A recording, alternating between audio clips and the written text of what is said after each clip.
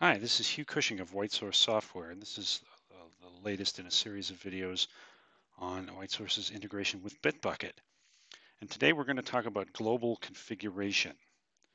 So as you may have known in the past, for individual repositories, the way that WhiteSource scans things is primarily defined by a .whitesource file in the repository's root directory on the default branch.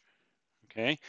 Um, Now, obviously, with larger organizations, you can have tens or hundreds or even thousands or tens of thousands of repositories, and so creating .whitesource files in the same way can be tedious or impossible depending on the scale. So that's where the ability to define a global configuration comes in. What you can do then is you're going to create a special project in Bitbucket that holds your global configuration, and it will be inherited by default for all new repositories. Okay, it won't retroactively go back and delete the .whitesource files for existing repositories that were created before you created this global configuration, but there is a way to tell the global configuration to go back and migrate those to start following the global configuration. So let's just start with how to do global configuration going forward. Right? What you need to do is create a project with the exact name whitesource-config. And by the way, this is all documented in the WhiteSource documentation. The best article to read is an article called Global Repo Configuration, and it can talk you through all the options here. But it's better to, picture's worth 1,000 words. So you create a project called whitesource-config. You go into it and you make sure that it's enabled, that all the repositories within that project are enabled. Right? You haven't created any repositories yet, but this is being proactive. Then within that project, you create a repository also with the exact name of whitesource-config, all lowercase. When you do that, you will suddenly see within a minute or two, assuming the Bitbucket containers are running, the WhiteSource Bitbucket containers are running, you're suddenly going to see 3 files magically appear here in the root directory. There's a README with this explanation I'm giving you now. There's a file called repo-config.json, right?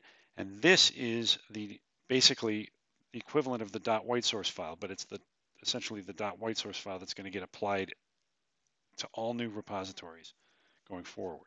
Right?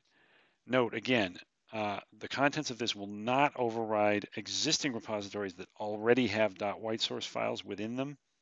Okay, but again, there's a way to tell the integration to migrate those existing repositories if you want. Right? So there'll be 2 files in there. One is a repo-config.json, which basically this is where you spell out what the .whitesource file should be for everyone. And then there's also a global config.json that has a whole bunch of options in it that allow you to specify things globally about the integration, such as, do you even want to have folks need to merge a PR in order to turn the integration on? Or do you want to just push this .whitesource file out right away? Or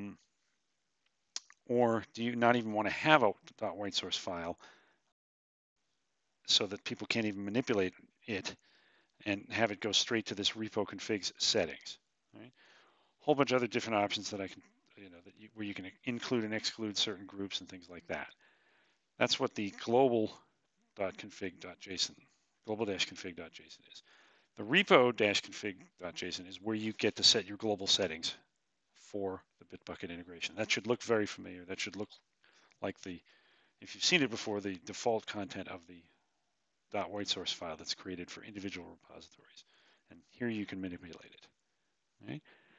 Now, once you've gone through all that, and you can, of course, edit this file to your heart's content, now if you go to other projects in Bitbucket, if you go to any new repository that is created after you've done that global setup, you'll see that there's going to be a pull request created for them by default. You can also have it even skip the pull request phase and, like I said, push the WhiteSource file out directly, the .whitesource file out directly, or even not even allow folks to have a .whitesource file where they can override parameters. But by default, it's going to create a PR that includes a .whitesource file. And that .whitesource file contains one thing and one thing only, a setting called settings inherited from. And then this specifies the name of the product, the project in Bitbucket, the repo, and the branch that contains those 3 files. Once that file is there, you are good to go. And this repository is now going to inherit those settings automatically from that global configuration.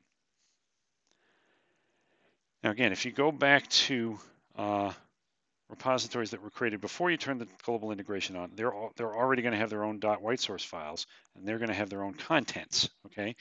Now, you may want to just leave well enough alone there, but if you want to get rid of those individual .whitesource files and have them overridden with your new global configuration, then you simply go to the section within this global repo configuration showing called migrating existing repositories.